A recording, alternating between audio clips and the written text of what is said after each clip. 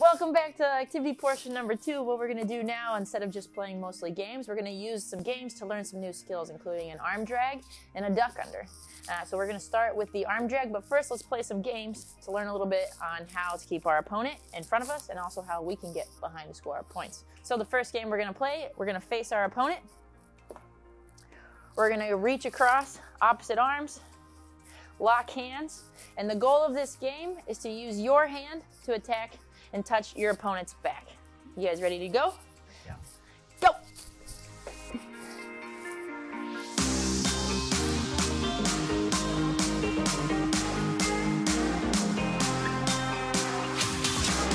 Time. Great job. As I'm trying to reach for my opponent's back, I'm always pulling it to me as I'm creating space, but I'm also got to move my feet. I can't just stand still and hope to hit Bree's back. My feet are gonna move and so are Bree's. All right, so we're both moving, trying to stay facing one another, or at least I'm trying to get to that backside. She's a little scared because I'm about to go behind her. She keeps facing me. I'm pulling and moving my feet at the same time, so not doing one or the other, doing both. Let's try again. Go.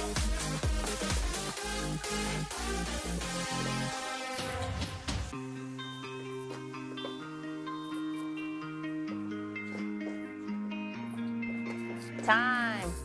All right, now Bree pulls me in. I can't turn and look away from my opponent. I need to turn and look towards her. So as she's starting to pull me in, I want to keep my eyes on my opponent and I want to turn my hips to face her. She pulls, keep my eyes on my opponent, turn and face, move my feet. Always trying to face, always trying to keep my eyes on my opponent instead of looking, oh no, behind me, and letting her get to my back. You guys ready for round number 2 or 3? I'm not sure which one we are.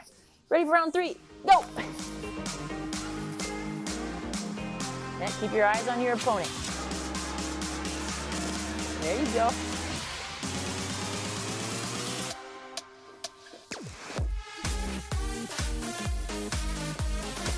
Time. Great job. We're ready for game number 2. If you guys have watched any old Western American films, you'll know that we can do-si-do here.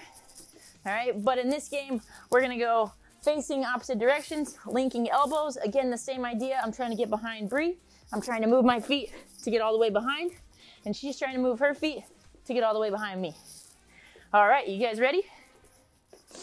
Facing opposite directions, linking elbows, trying to get behind, ready, go. Good, you can pull.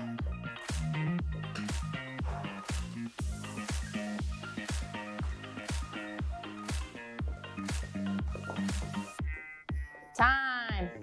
2 things here, 2 hints to get kind of a little bit closer. First hint, instead of just keeping my hand to myself, I'm gonna try and use my hand to attack her arm. I'm gonna go from my hand on my chest to attacking that tricep and using it to pull, not only just reaching, but pulling her through and making space.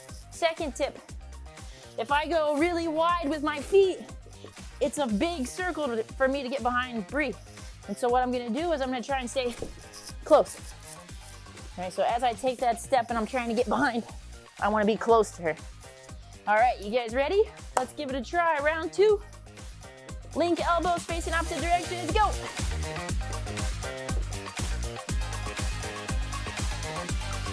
Yeah, all the way behind, get behind her, get behind her.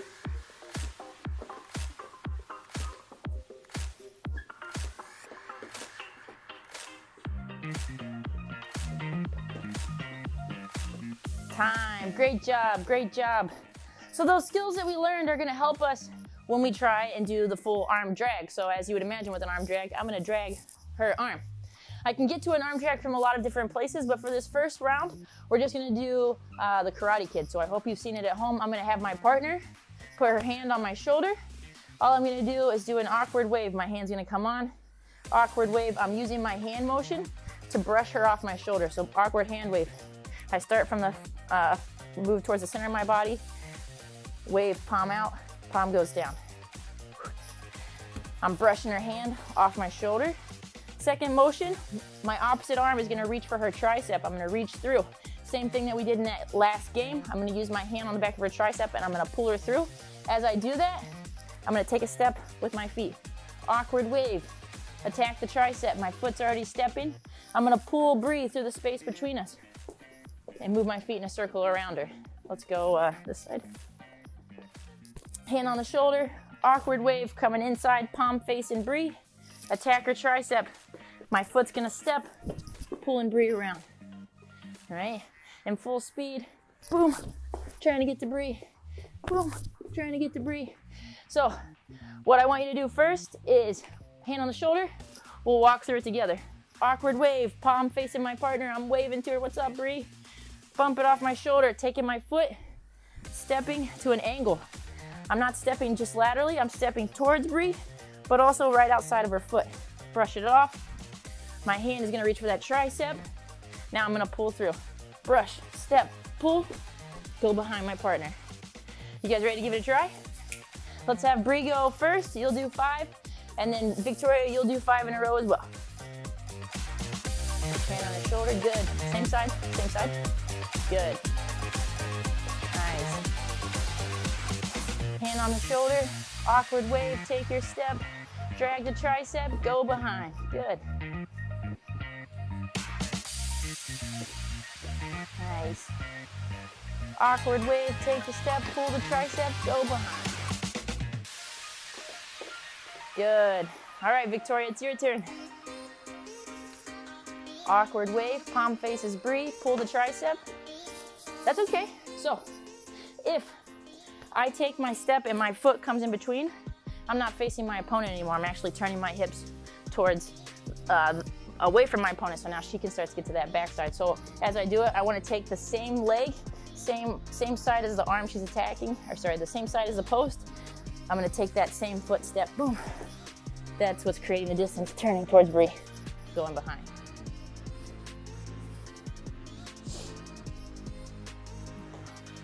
It's okay. Again, you're turning your hips a little bit, which is just fine, right? I'm gonna keep my hips towards Bree, always facing her. Even if I'm coming behind, right? If my feet both don't go, I can stay in front of her as long as my feet are facing Bree. The moment I turn this position, Bree is in a position to get behind me. All right, so think about keeping your hips always facing Bree as you go around her. So the reason that we're dragging our opponent is to create an angle of an attack. Drag, step. If I was to shoot, I can reach for Bree's legs, right? If I wanted to go behind, I could move my feet all the way behind Bree and drive her to the ground, right? So I'm forcing Bree to move, right? She can either stand up and I can shoot, she can let me behind, I can take her down, she can rise up and face the opposite direction, and I can shoot to the far leg too. Makes sense? If I'm gonna shoot, I stay in front. If I'm gonna drive her down, I go behind. Same foot. It's like a dance. It's like a dance. Boom. Boom.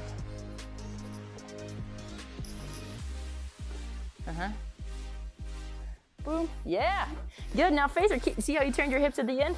Keep facing her. Always facing her. Our hips are always facing Bree. Whoop, yes! It's better, it's better, it's better. It's okay, try it again.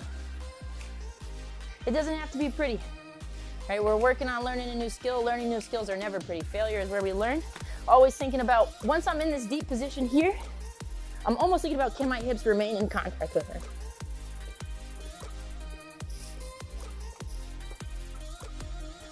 Yeah, there you go, there you go. Awesome. All right, so we learned an arm drag. All right, the next technique that we're gonna learn is called a duck under. As you would imagine, a duck is low to the ground, so I'm gonna change my level. Under means I'm going under my opponent, and I'm gonna try and get behind him. All right, so a duck under is another setup. The first game that we're gonna play to learn about a duck under is we are gonna grab each other on our biceps, these grotesquely overdeveloped muscle biceps. Hand on the biceps. All we're gonna do is we're gonna play a game. We're just gonna move around, and I'm gonna try and get behind Bree. She's gonna try and get behind me. Trying to move, she's trying to move. Whoa, look at her go. Sound good? You guys ready to play? All right, bicep to bicep. Good, holding on to each other. You can move around a little bit. Remember, we're not robots. Good, try and get behind her, go.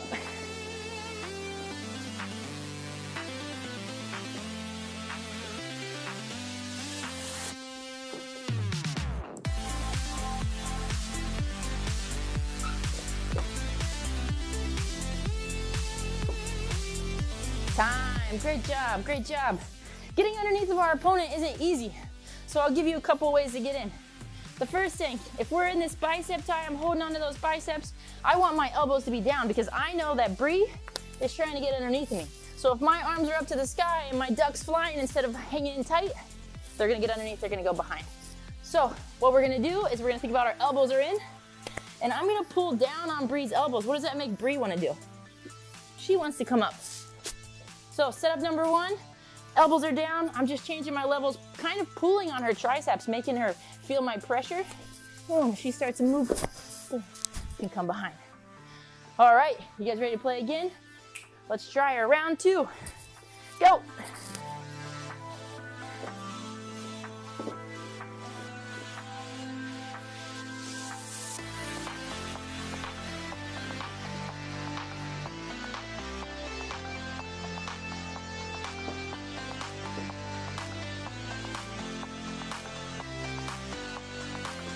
Good time. So we talked about just changing our level and pulling on my opponent. This time I can take a step. I can pull, circle away, boom, coming under. I can move my feet and make her think I'm trying to go to this side. She starts to square up with me, boom, coming back the other way. All right, so faking one way, going another, kind of using it as a setup, baiting Bree to believe that I'm gonna attack her right, and I go back to the left. Go.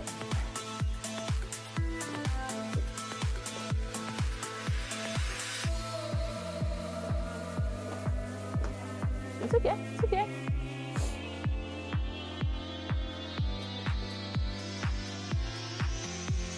Wrestling's a combat sport, and like judo, taekwondo, karate, we make contact with our opponents. We learn to assess a situation when an opponent or an attacker or someone is coming towards us. We evaluate that situation and think, how can I redirect that pressure? How can I redirect that attack and make it into my offense? Self-defense is more than just knowing how to attack or defend yourself. It's also about being aware of your surroundings and also having confidence in your ability to defend yourself and even be strong enough to step up to a challenge. You guys look like you already know how to do duck unders. I don't even know if I have to teach this move. All right, so for a duck under, right, again, we start in this 8th grade dance kind of position, hands on each other's shoulders. I'm pushing into Bree, I can imagine like it's a slow dance. Again, it's always same side foot, whichever side I'm gonna go under, whether it's my drag, whether it's my duck, right, whatever side I'm gonna go, that same foot steps first. I always create the angle, get closer to my opponent. All right, so as I take that step, I'm gonna change my levels. My knees are gonna bend. I'm gonna try and stay close to Bree, go behind her. The bigger I go around, the bigger circle I create, the easier it is for Bree to turn and face me, the easier it is for her to catch up and recover that position. So, same side foot, I'm gonna change my level. I'm gonna try and get close to this toe, right? I'm just making just enough space to scrape my head underneath her armpit. I'm gonna keep control over this arm, the bicep that I have in my opposite arm. I'm gonna step and go behind, keeping that arm the whole time. Boom, same side step, changing my level, getting nice and close to Bree. I'm keeping my ear on her back, going behind. You guys ready to give it a try? Let's go. Bree, you wanna do 5 and then Vic do 5?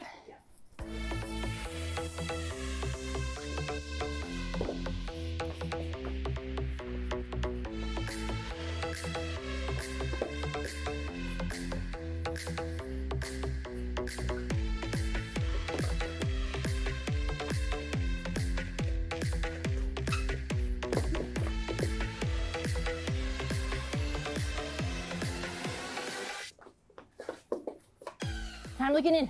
So if I'm going under Bree and she's really low to the ground, I might have to go to the ground to come in. If Bree's standing really tall and I want to go underneath, I might just take a baby step and now I'm under, right? We're judging the level of our opponent and we're level changing to get underneath of whatever level they choose to wrestle at. You ready to try, Vic?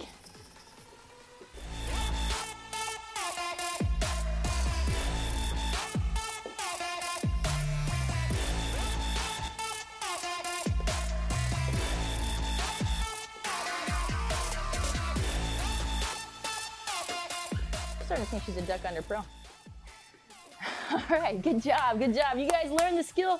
It was excellent. All right, so now let's see if we can use that skill to play a game. So Bree and Vic, you guys are gonna start again in that nice bicep tie position, holding on to each other. And I'm gonna count 20 seconds on the clock, and you guys are gonna try and get behind your partner using a duck under. Sound good? We ready? Ready, go.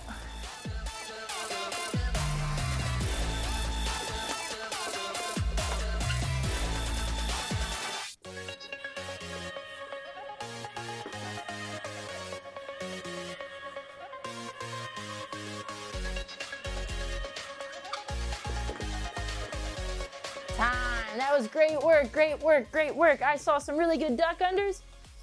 Now, when we think about playing a game and Bree and Vic are both trying to get behind each other, we still have to be conscious of our defense. So if Bree's starting to duck under my arm, the first thing I need to keep in mind is I gave her space with my elbow. So my elbows need to be down, right? I'm thinking about always controlling that position. Elbows are down whenever we're just hand fighting, but also as she's trying to duck under me, I can't let her get behind. I need to turn and face. So as she starts to duck, facing, facing, always facing my opponent, thinking about elbows down. I'm not sure what you would call this. T-Rex arms, staying in good position. You guys ready to try again? Round 2, ready, go.